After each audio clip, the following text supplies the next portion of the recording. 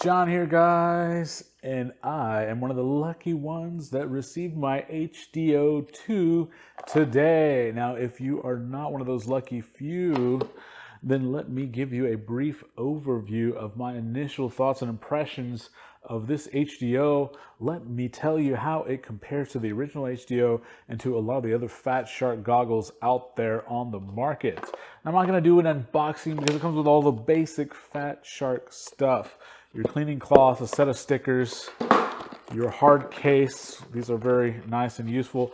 One note is that it comes with the 18650 battery holder case, not the USB plug-in case like the original one. So if you don't already have USB, if you don't already have 18650 cells, you won't be able to power this on unless you have some other type of battery.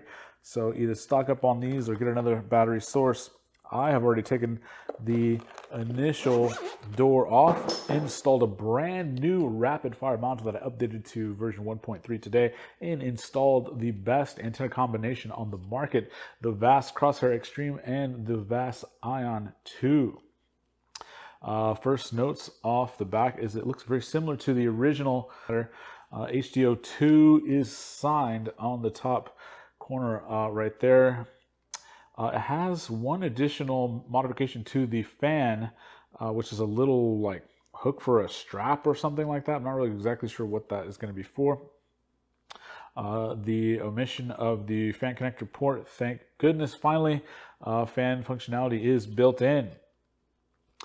I noted when I very first saw the images of these and this beautiful, wonderful power button, I was a little suspicious of the position. And unfortunately, I was right about that. In the first 5 minutes of having these on, I accidentally hit that power button 5 times. No exaggeration, because it's exactly where your thumb is naturally going to go as you remove these. I always remove Fatsharks with my right hand, of course, because I'm right-handed for one, and also my antennas and other stuff are over on the left. So I always pick it up right here, and my thumb just naturally goes to that spot. So the power button is not defaulted to be able to hit the button and turn the power off. There are certain modes that you can have it for. And the initial mode is that I believe it just turns on the fan and not turns off the goggles. Maybe you have to hold it.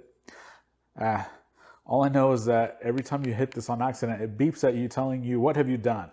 So I was very excited to get that power button, but I don't think I'm going to be able to use it as advertised, because I would have turned my goggles off 5 different times on accident had I done that. But maybe I'll be able to get used to it. And I mean, how else can you remove these though? Like, you know, hold it like from the center. I don't know. It's kind of awkward. The other thing that's very, very different is the inside of the goggle. Of course, it is all black. There's no more diopter slots. There is a little soft padding on the inside of where your eye kind of would sit. Of course, on the bottom, you'll see all the new layout for the diopter, not really diopter, but the focus adjustments, which are the longer slide wheels that slides each individual lens forward and back. The idea is so that people that require a diopter can now function without having to have those additional pieces. One of the first things I'm going to do is get this in the hands of my buddy Miguel, who wears prescription diopters for an astigmatism. So stay very tuned, subscribe so that you don't miss that. We'll see how he does with these goggles. And then of course you have the traditional IPD adjustments. These are enlarged so that you can go further in and further out for those people with different eye spacing, to be able to accommodate the maximum amount of Fatshark users. The other thing that this goggle has that it comes installed with are these sort of like, they're almost like a little shoulder pad for this goggle. And so they come installed right there, so that allows the corner of the goggle to have a little bit more padding. Now, as they are installed, it was too much padding for me. My face is, I guess, a little too wide for that. But when I took them all the way out, it made this foam a little flatter than I would have liked. And my eyelashes were kind of grazing up against the actual lenses of these. They're sort of convex, curved lenses. And one thing that I initially thought was that since these are adjustable, oh, I can just push the lenses all the way far away from my eyes to get that distance. Well, no, because they are also focus adjustments. If I move them farther away, it goes out of focus. So for my eyes to focus, they're basically all the way towards my eye. I don't require any sort of glasses or contacts. And so if you do have larger or longer eyelashes like me, I may end up having to get the newbie drone foam. Now, when I put these on, I noticed that there's zero light leak. So they do fit quite well. I'm sort of blinking now, and it's like, it's not really up against my eyelash. I don't know. I can't actually tell if it's striking it or not. It's a little closer than I would like. So I might need to get that newbie drone foam. I did not like to use the newbie drone foam on the original HDOs because those lenses were very far back. For me, I needed to get it all the way, my eyes all the way into those goggles. These are kind of the opposite. The default can adjust in or out, but for me, if you don't wear glasses, the default is very, very far close to your eye. So what I have done is I've put these little shoulder pads installed to where they kind of stick out a little bit and they're only pushing out just a little bit. I don't think that's the perfect solution. What I could do is cut the edge off of it, but I think I'll just kind of look for another foam just so that I have this. If I ever move on to another goggle, I don't know what I'm going to do, but I'll leave a picture of how I have this in the screen. Now, how does it look? My goodness. Ever since the first day I tried FPV, I dreamed of something that could give me this image. 46 degrees field of view, OLED, beautiful, crisp, sharp color rendition. It's just simply beautiful. This is the best goggle experience you can possibly have when paired with a rapid fire and these antennas. Let's go to the field where I'm going to talk you through what I'm thinking as I'm seeing them. But if you're on the fence, go ahead and get them. If you're a freestyler, if you're a racer, I really wait till I get out to a race, wait till some of the racers get out there. I really think it's going to be easy to make the adjustment, but some racers are thinking maybe this field of view is too large. I do know a few racers in town that race with the HD3s, which is 43 degrees. So this is really not much of a difference from that. And I could tell just even a full pack, I was already getting way, way more used to it. So it will take a slight adjustment, but for me, I think the adjustment is faster than adjusting radios. My eyes were getting faster than my fingers get used to a different stick throw. So here we go. I'm here with my brand new HDO2 that I've just unboxed, slapped my rapid fire module in and my antennas, and I'm gonna power it on for the very first time. Gonna be flying this Fusion frame designed by Mayday. It has the RunCam Racer Nano. It's also my first time flying this camera, so it should altogether be a brand new experience for my eyes. And let's walk you through how that's gonna work. Got this ready to take off. So I'm gonna go ahead and plug in the goggles. Okay, I can right away see I need to do some adjustments, but the screen's already quite big. I'm gonna go ahead and get myself onto the right channel, which is F7. Through the rapid fire, very easy. Okay, now I'm on the right channel, and oh my word. So I'm working on trying to get the focus just right. The image is very large. If you have long eyelashes, my eyes are like kind of touching the very front of the lenses. In fact, just on those couple of blinks, I got a few little just droplets of moisture. Let me see if I can move those a little bit further away. It's a little tricky to move the IPD spacing. I'm gonna go ahead and start recording on the DVR. It's not exactly clear how I want it. Okay, that's pretty good. Now I gotta fix the IPD. I think that's about right.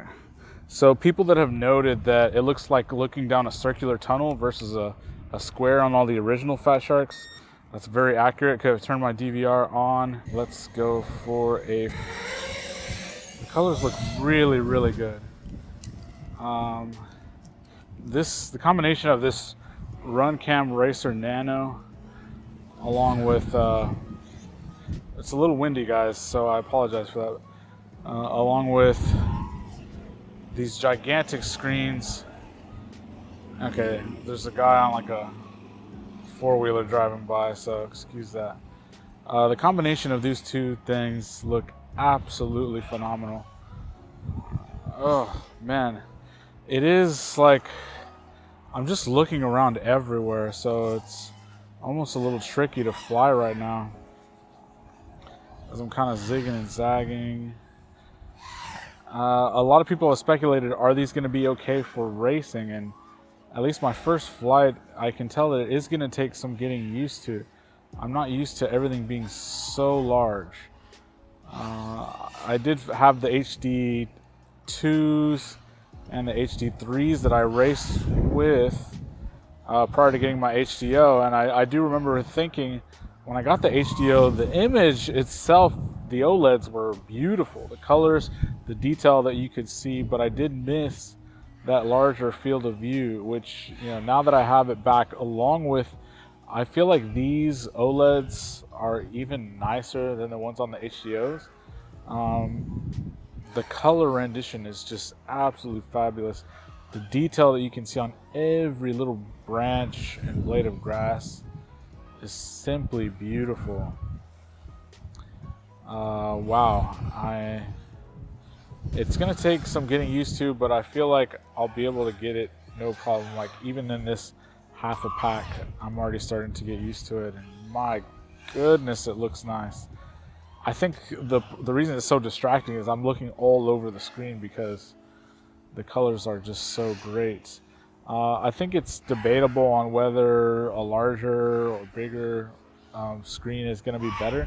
Ultimately, my thought is that it doesn't really matter that much. Like, you don't want gigantic field of view like you get with a box goggle, but as long as you can clearly see the centermost portion of the track and you run a wide camera lens, so I'm running this with a 1.8 camera lens, so the field of view is very wide. So you're essentially, when you're racing, you're primarily focused on the center of the screen, and you do want to be able to see in your periphery gates that are going to be coming up to the side.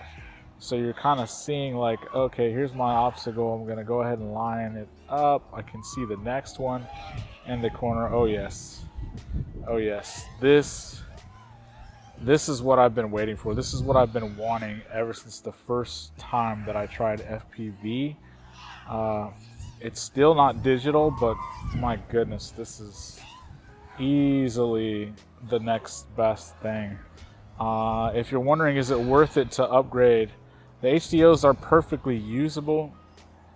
They are quite good. I want more racers to chime in what they think, if this field of view is too big or not. But for me, I think I'm going to go ahead and get used to it. The trade-off is something that will, anytime you change any piece of your gear that you use to control your quad, whether it's your goggles, whether it's your radio, whether it is anything, it's going to require an adjustment period. But I feel like the adjustment period for these, I'm already starting to get used to this. I think it's going to be less of an adjustment than like switching radios. So, wow, I am in love with this view. The hype is real. I would go ahead, and if you have the means... It is so choice. If you have the means, I highly recommend picking one up. Go ahead and do it. But the upgrade cost is not that much, you know? Goggle per goggle, you know, maybe like about $100 altogether, which isn't too bad. Now, if you're not so lucky at getting this for sale, I was able to fetch that much for my goggles because I got them on the market immediately once these were announced. So I've been flying with some original Omways and some Ishin box goggles in the meantime.